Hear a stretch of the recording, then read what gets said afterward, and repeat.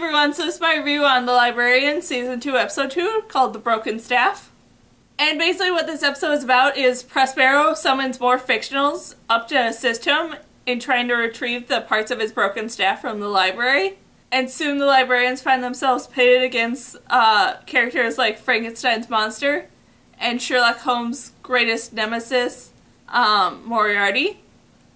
And Flynn and Baird have some sort of a disagreement on how to proceed in fighting against Prospero. And this was definitely a very good ending to the sort of the introduction of Season 2. And I really like the thing of the Tree of Knowledge being the heart of the library, and that no one really knows how to get to the heart of the library because it's actually in a different dimension. I just found that sort of idea really, really cool, and I really liked it.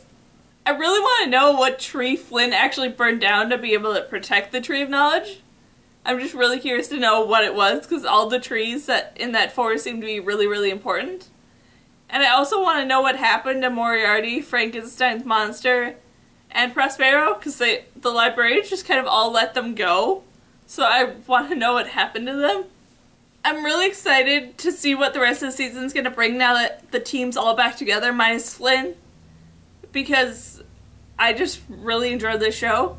And I'm also really curious to see how Ezekiel's going to upgrade the library, because at the end of this episode he was put in charge of all the upgrades, and he has been sort of taunting about wanting to bring the library into the 21st century.